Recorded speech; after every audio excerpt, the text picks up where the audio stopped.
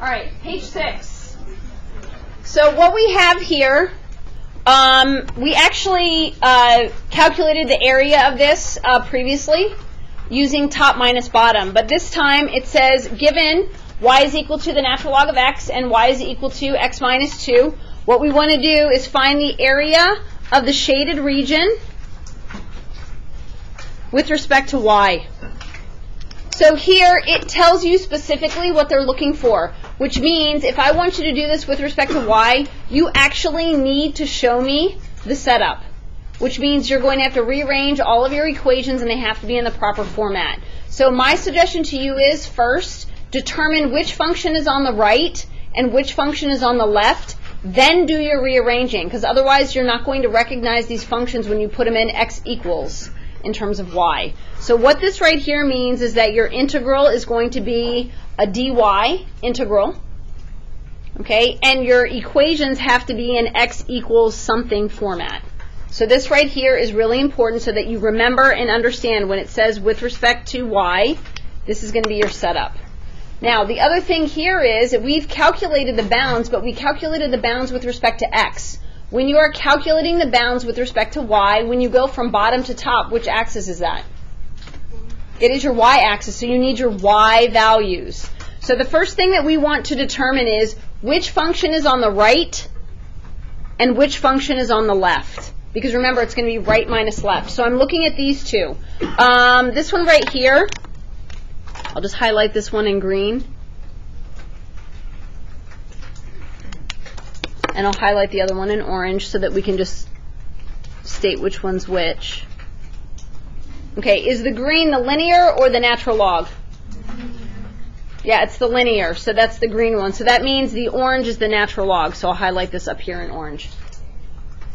Okay, so that means when you're looking at this, even though a top minus bottom looks more obvious, you're being told that you have to do this as right minus left. Which function is on the right? The line or the natural log? The line. The line. So under my R, I'm going to write y is equal to x minus 2. This is the one that's on the right. Okay? So that means the other one, y is equal to the natural log of x, has to be on the left. So what we're going to do is we're going to go back into our calculators first. Whoa. Okay, and if we have anything in y equals, we're going to clear those out. I need to find my bounds. And when I find my bounds, I want to find the y values for those points of intersection. Before we focused on the x's. Now because this is with respect to y, we want to find the y values. Those are going to be our bounds. So let's put our functions in here. X minus 2 and natural log of x. We have to change our window. Actually, this is the window that I had before. I don't even know if it's the right one, but I'm just going to hit graph and see what happens. There's my line. Oh, boom. That's good. So if you want to see what my window was, that was my window. It just so happens that I left it in there, I guess, from last time. Okay, so remember, if you don't have this, what do you do to figure it out? Just play with it, right? Just kind of figure it out. See, graph it first and see what you're looking for. See if it matches the picture. Is everybody okay? Yes, sir? Isn't there a zoom fit option in Zoom that fits the function? So remember we had that one curve. To use zoom fit, it would have to be something that goes way outside the bounds. So when we had the sine function and then there was another curve that we had where the sine function went like this and it went all the way across to negative 10 to 10, zoom fit's not going to work for that. So zoom fit would work for something that went outside the bounds, like maybe the intersection was at like 36 or something. So it just depends on your function. So you can try zoom fit, it's not going to hurt you. Zoom fit. If it doesn't work, then you just go back to zoom 6 and then you start messing with the axes. What I try to look at here is, okay, I know I'm going to need some negatives for y and definitely only the positives for x, but because there's no scale on here, I kind of try to play with it a little bit and just sort of see where I am. And then your comfort zone is really going to be in how big your graph is and what you like. Does that make sense? So it's going to be different for a lot of people. So what I need to do is find my points of intersection. So we're going to go into second trace, and we want option 5. So since I'm already up here and it doesn't really matter, I'm just going to hit enter, enter, enter. Okay, so there is this point of intersection right here, but last time we dealt with this value. because we are dealing with respect to y, I want my y value. So that means up here, this is 1.1461. Does everyone understand why, W-H-Y, I chose the y, letter Y? Y is in yes? Check. Okay.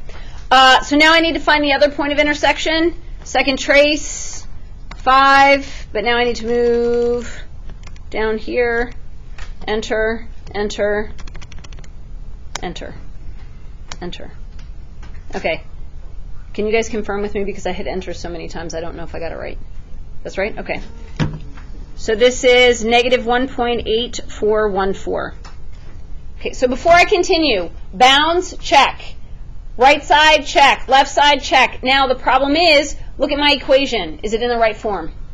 It is not. So now I need to solve for x.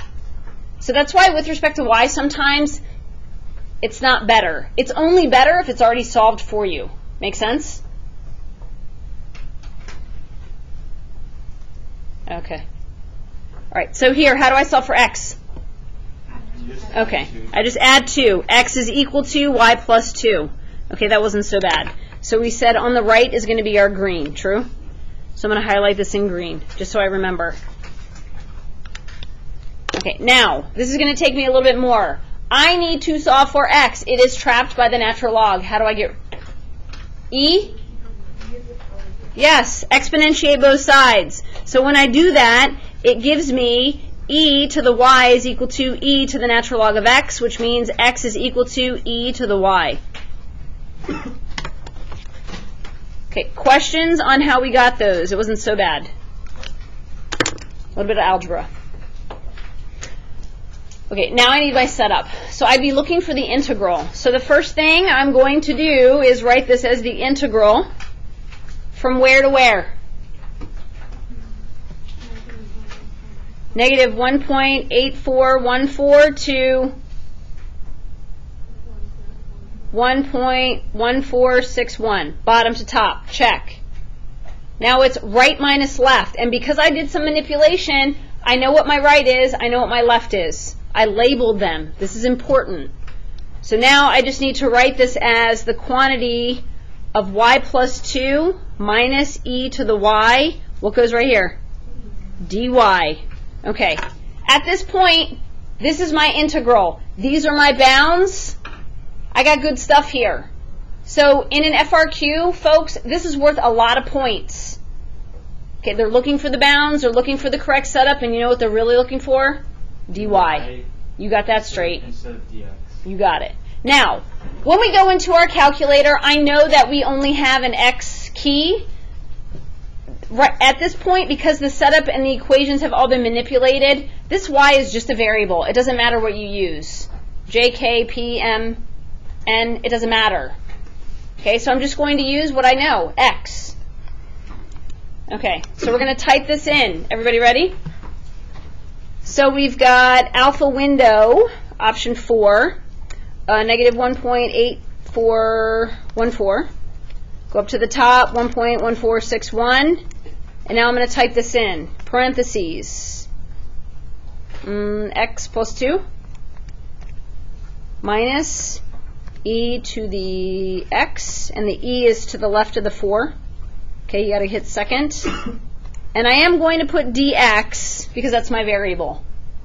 But because I've manipulated the equation, it's no longer the same as these two that are up here in the actual body of the question. I'm going to press enter. 1.949.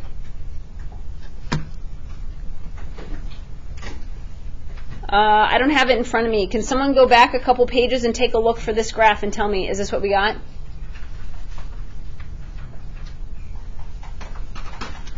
Yes, Jordan says yes. What is it at the top of page 4? Is that 4? Yeah. Top of page 4. Okay, it's the same problem. We did it top minus bottom and right minus left. It's the same area, right?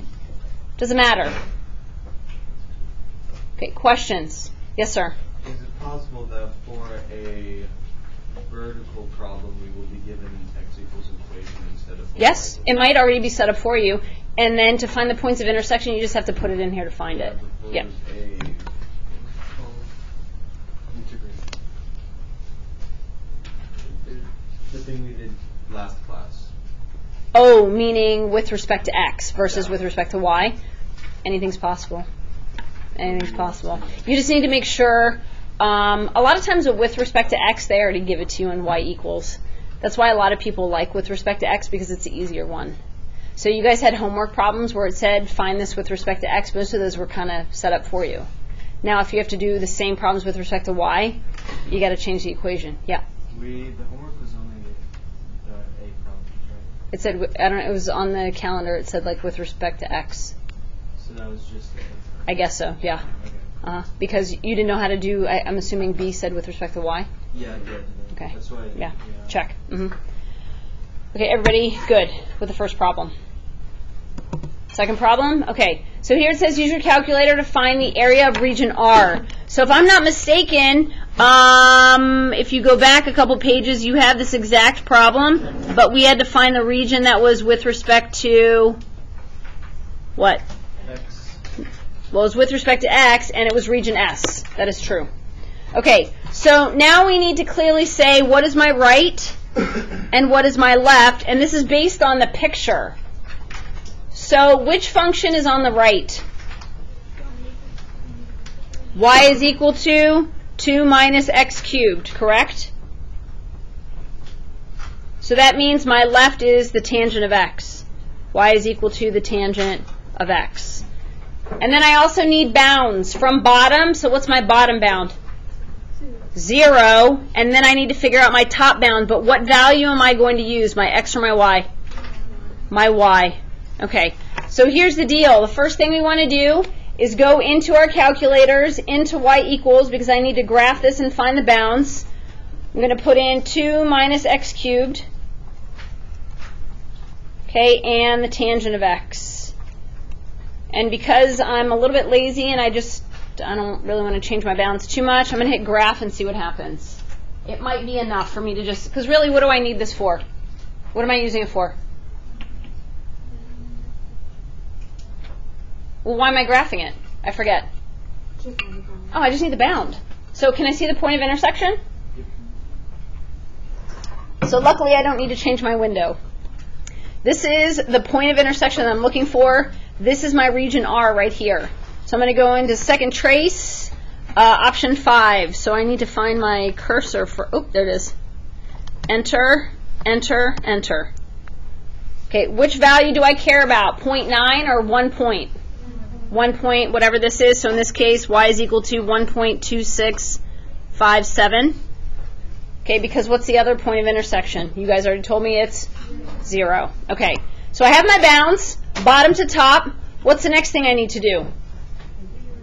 Yeah, I need to write this in x equals. So let's do, which one's easier, right or left? Okay, someone said left. How do I change this? How do I solve for x? Do I divide by tan? No. What do you do? Oh, inverse. Okay. So x is equal to inverse tangent of y. Done, right? Okay, now what? Here. First thing. Subtract 2. Sure. Y minus 2 is equal to negative x cubed. Next.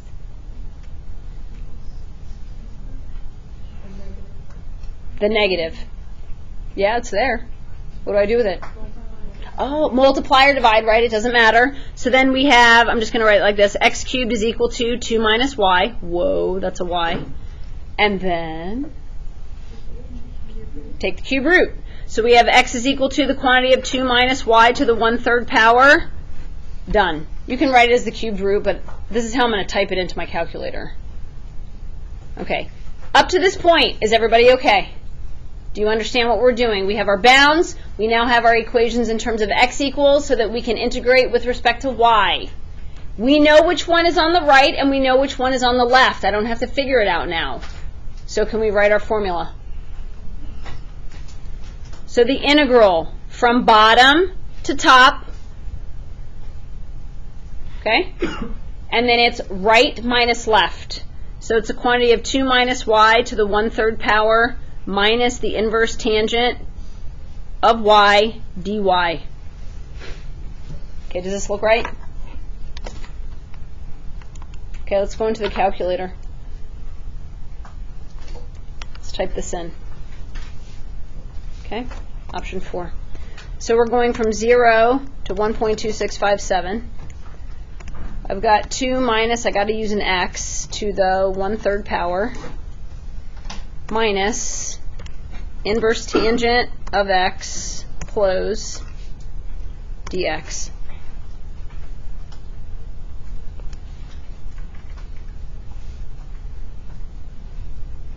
Is this what we got? Okay, this is our solution, 0.7293.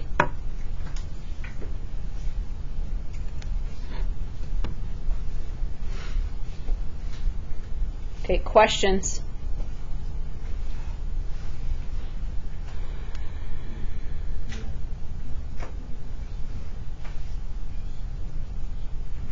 Okay, so we want to find the area bounded by this graph.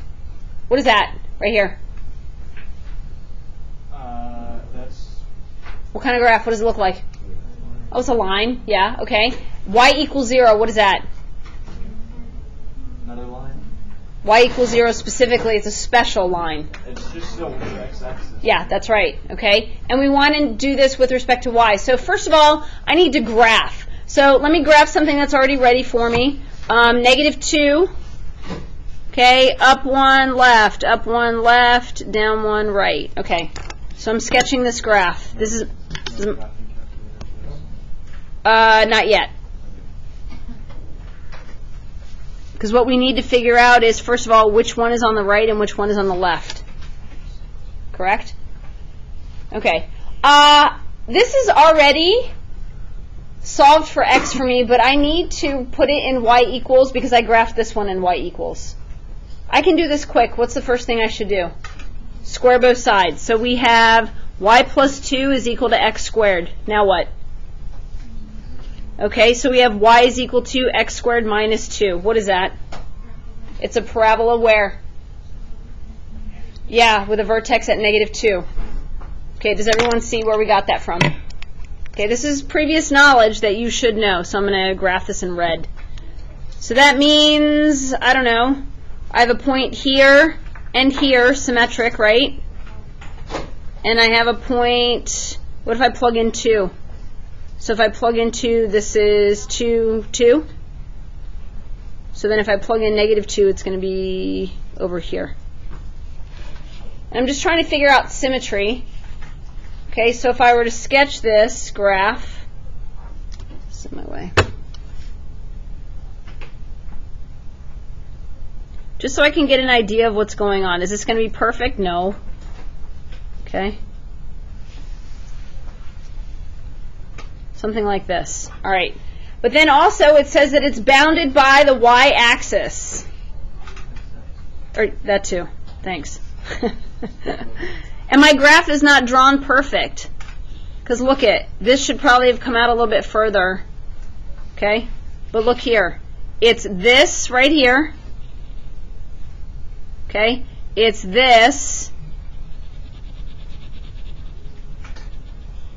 And the y and the x-axis. I keep saying y-axis.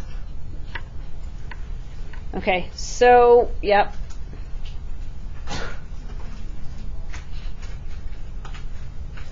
Okay, you raised your hand, but then you're So I thought it was like, so it says to find an area bounded between y equals square root, or x equals square root, y plus 2, y equals x, negative x minus 2, and y equals 0. So isn't that 3 lines? So isn't that like no, this right here is the other one. Y is equal to 0. It's the x-axis. I kept saying y-axis, but I was corrected by Grant both times. So then, so do you just like ignore the... You're ignoring parts of the graph because what's happening is it's sectioning it off. So what I'm looking at is this actually gives me a bound that is my upper bound. This is important because when you are finding the area, you are going right minus left from bottom to top. What did that y is equal to 0 give me? It gave me my top. So what is this right here? My bottom, it's my lower bound. What is on the right side? Which one of these is my right side? The parabola, and then my left side is, okay, So what I'm going to do is I'm going to say, all right, on my right, they gave it to me already.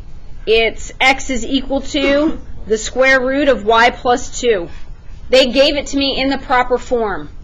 I just manipulated it so that I could sketch the graph. Okay, so now I need something on my left. But in order to do that, I need to solve this for x, true? Yes? Yeah. All right, so I've got y is equal to negative x minus 2. What do I do first? Sure. Y plus 2 is equal to negative x. Divide by a negative 1. So this is x is equal to, I don't know, negative y minus 2. Or whatever, factor out it doesn't matter. But this is on the left side, this is on the right side. And then our bounds, which we figured out from the graph, are equal to what? They're going from negative 2 to 0. Correct? So is my graph like perfect? No. Did it give me an idea of what I needed though? Yeah, I needed those bounds. Okay? So now here's our setup. Area is equal to the integral from negative 2 to 0. We know what's on the right, so you can write it as a radical like this, right? Minus the quantity of negative y minus 2. And this is all dy. So this is your integral. This is your setup, and you need this for your calculator.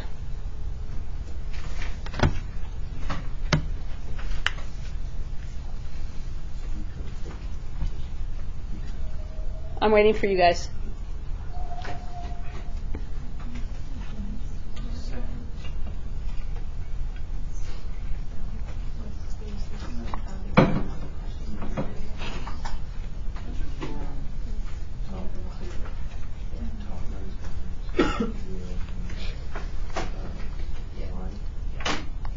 We just have to take it out. Yeah.